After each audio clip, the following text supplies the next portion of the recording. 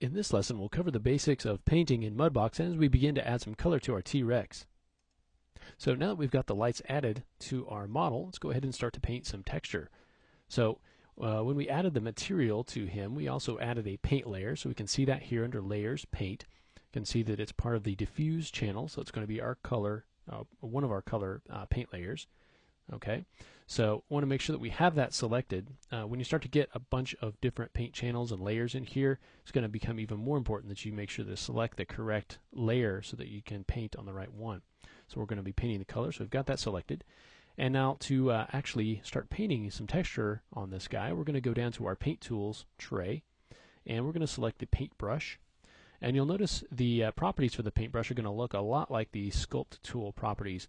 And we've got the size, we've got strength that can be adjusted here. We can also adjust those using the same hotkeys, B and M, for the brush size and strength. We've also got areas for the stamp, stamp spacing, steady stroke, and all of those familiar properties that we have. Okay, we can select the color right up here at the top. So let's say we want to choose a nice base color for this guy, and feel free to choose whatever color you want. I'm going to do something a little bit different, maybe make him a little bit red. Okay, so let's start with that. And this is just a kind of a starting point. So here in the color chooser, just want to go over, there's a few different ways that we can pick colors. We can see we have a color wheel here that we can choose from. We have a spectrum. We've got the ability to bring in an image and sample color from an existing image if you want to do that. And we also have a blend where we can select several colors and blend those together and select colors from that. We also have the ability to come in if you have a numeric value you want to put in, you can put that in here as well. So, and the eyedropper as well. So there are a lot of different options here for working with colors. So I'll go ahead and say done. So we've got that color selected here. I want to make sure that mirror in the X is on so that I can paint, kind of help me paint the other side as well. And so then we'll just start painting. So we'll go ahead and just start to paint on our texture and just drop this base color in. And whatever color you choose, you can come in if you want the kind of different areas of this guy to be different colors. Maybe you want to go ahead and just paint that area, maybe just paint the back part red. But I'm going to go ahead and probably paint most of him red and then kind of come in and overlay that with another color just so it'll blend together a little bit better. Okay, so we just want to come in and using our paintbrush, go in, and as we finish the stroke, we'll let it think for a second. Okay, we'll go in and just paint across his head. Okay, down to the arms. Okay, and you can paint on kind of either side there, down to the legs. You can also use that the flatten to UV tool that we used before, where it kind of flattens it out to a to whatever the UV layout happens to be. That will enable you, if you're painting the whole thing, enable you to get in there and paint it a little bit, maybe a little bit quicker. But I'm just going to go in and just kind of cover this up. Now obviously we don't want him to be just a flat color. We want to, he's a kind of an organic creature, so we want to give him a little bit of, kind of break that color up a little bit. Go ahead and just finish up painting through this. So we obviously want to break this up a little bit. So let's go in and actually, before we do that, we'll go ahead and just add a little bit more color to the underside. So if we want to change our colors, we can just go in here and let's make this a little, kind of desaturate this a bit and make it kind of a lighter color. Okay, and we'll just paint this in on the belly here. Okay, just kind of bring this in. Again, we're just dropping in these sort of base colors, and right now we're working at 100%. If you wanted something to be blended with the color below it, you could take that that strength down a bit. Okay, so just go in and start to paint underneath here, maybe underneath the legs as well. Just dropping in that base color as we go. Okay, kind of bring it up underneath the head a little bit. Okay, maybe up to the sides. Now if we want to start to break up that red, okay, we can go ahead and let's choose our color. And let's say we want to get that red back. We can just take our eyedropper. We don't have to display this as flat color anymore. We can go ahead and just click on that shaded view, and that'll sample that that red color that we have from our skin there. Okay, and let's go ahead and make that maybe a little bit darker, and let's move around on the color wheel a little bit, just so we get a little bit different version, something that's close. So now what we can do is start to break this up a little bit, and we can do that using some stamps. So let's choose one of our stamps down here, maybe something like this, and I want to randomize that, and I want to give it a little bit more spacing maybe.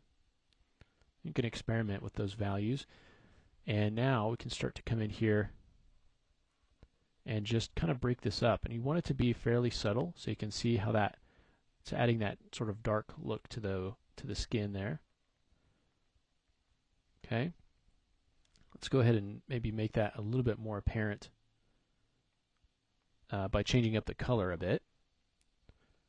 Okay, so I'm going to make this maybe a little bit more orange, a little bit lighter.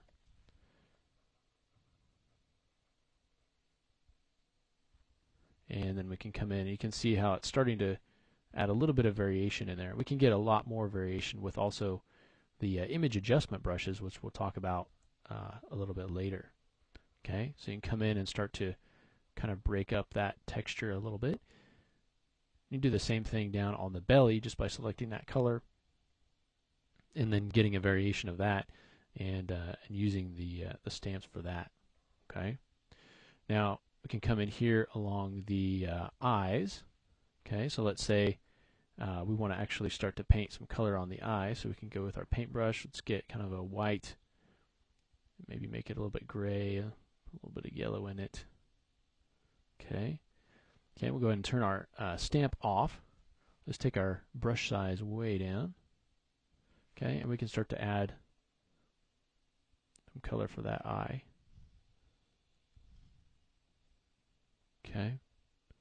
And instead of making it white, let's actually add some yellow to that. So we'll go back in and make that a little bit more yellow. Okay.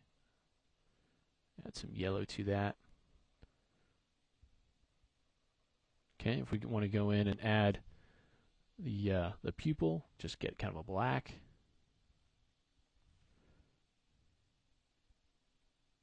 Kind of draw that in wherever you want.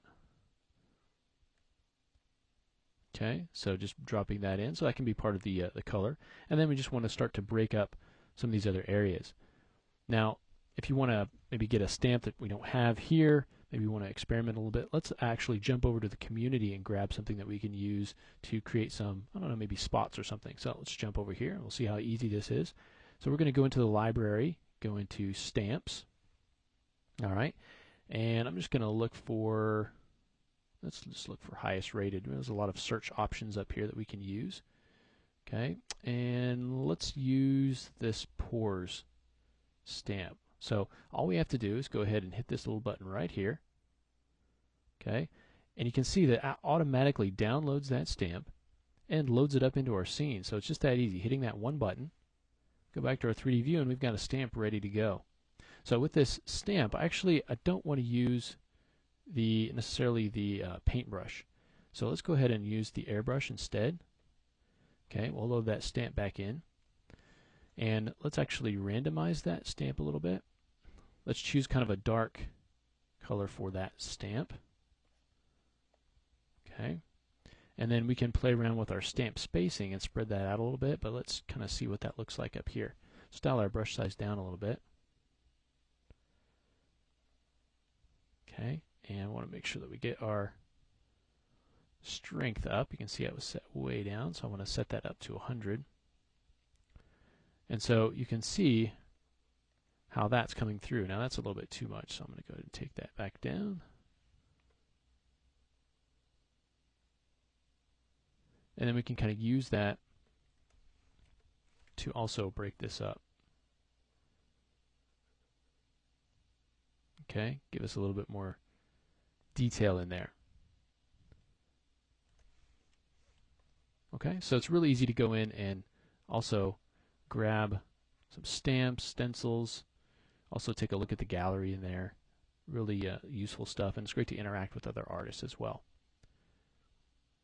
Okay, So we want to just go in and using some different stamps on this single diffuse map, we just want to break up this color a little bit just by using stamps with randomize and the stamp spacing. Just kind of break that up with some similar values, similar colors.